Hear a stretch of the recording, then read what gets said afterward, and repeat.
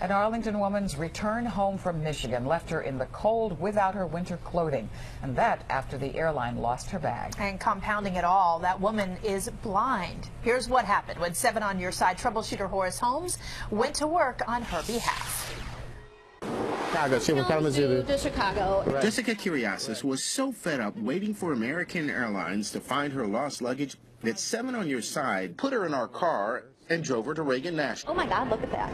And help her look through the hundreds of unclaimed bags. All I get is the auto reply that says we got your message. About finding her lost luggage, and for Kiriasis, doesn't appear to be out here. doing all this has been no small feat. I have to get the ticket number off of here, which is very difficult. She's almost totally blind.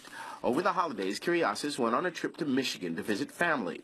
On her way home, she missed her connecting flight in Chicago to Reagan National. They were supposed to have somebody at the gate to meet me, to escort me to my next gate. That didn't happen, but her luggage moved on and was, for some reason, routed on to Charlotte, North Carolina.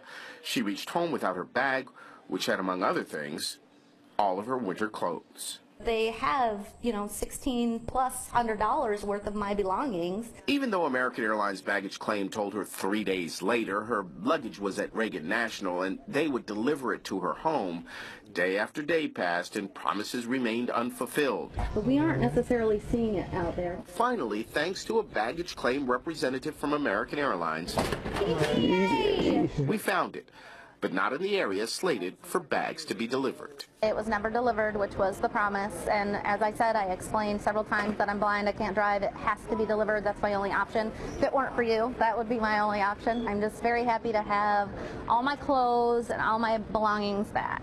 Very happy. At Reagan National, Horace Holmes, ABC 7 News. Glad she got her luggage back. American Airlines has apologized to Ms. Kiriasis.